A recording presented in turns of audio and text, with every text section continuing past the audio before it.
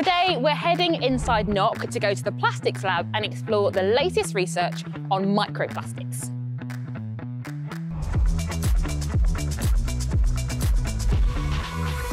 I'd love to ask you a bit about microplastics. What are microplastics? The microplastics are very small plastic particles. They can be as small as the dust grain. Wow, okay. And they can be as large as rice grain. Okay, so small, really small. Really small. You won't be able to see them with the naked eye. So what has your research here been focusing on?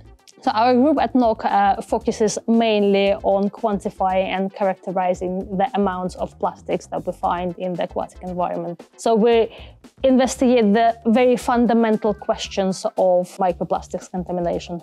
We're trying to find out the extent of it and describe that extent. I think people will be surprised by the fact that microplastics are very sneaky.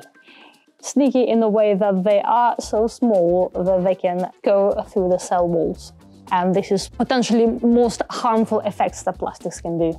So to determine what sort of harms microplastics can do, we really need to understand how much of that stuff is out there in the environment. So what is the weirdest fact about microplastics?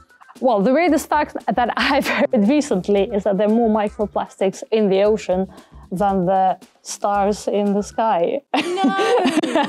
Which might be true, or which might actually be more than that, because when we talk plastic pollution, we refer to sizes of particles. Mm-hmm. And currently, we're only able to address certain sizes of microplastics. The smaller you go down the size range of a particle, the more particles are out there. So actually, there might be more microplastics or nanoplastics or even smaller plastics out there than the actual number of stars in the sky. So why do people need to know about this and why should they act on it now? So plastics is a very essential part of our lives, but as we come to find out, there is a lot of waste is being produced.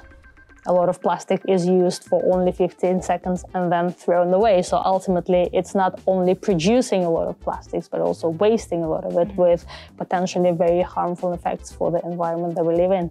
But it doesn't mean that we need to despair. We can start acting now. Microplastics are not, or plastics in general, are not supposed to be there in the environment. So the first thing that we can do is to close the plastic tap. Stop discarding plastics into the environment. So it has to be a joint effort from the society, from the government, from the plastic industries.